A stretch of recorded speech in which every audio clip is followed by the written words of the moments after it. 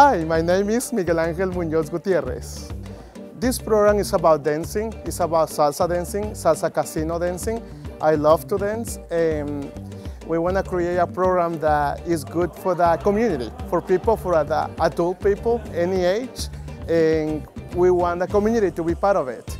I'm the director of this group so far. Yeah, I have some help. Julie Mascoro and Juan Mascoro, they're helping me to run this program, and it's been doing well. It's been an adventure. I love it.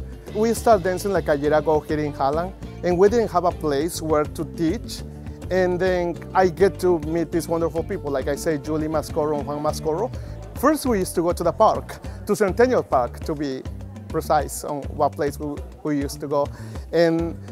But then winter was coming here in Michigan, and we couldn't stay there anymore, so we went to his living room, and then we get to know more people. It was more people that we cannot fit anymore in the living room. So then we get to meet Johnny Rodriguez, LAUP, and they took us since then, like a year ago.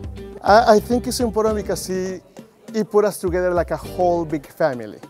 And we all want to have a good time in our lives, and we all want to socialize. We just don't know how. So it's important for the community because it put us all together like a good family. Well, if you want to come and have a good time, you can come every Thursday, 7 p.m. You don't need to dance, you can just come and watch how we dance. I think it's all about having a good time, and you are welcome to come here to Evergreen Commons, 7 p.m. during this summer.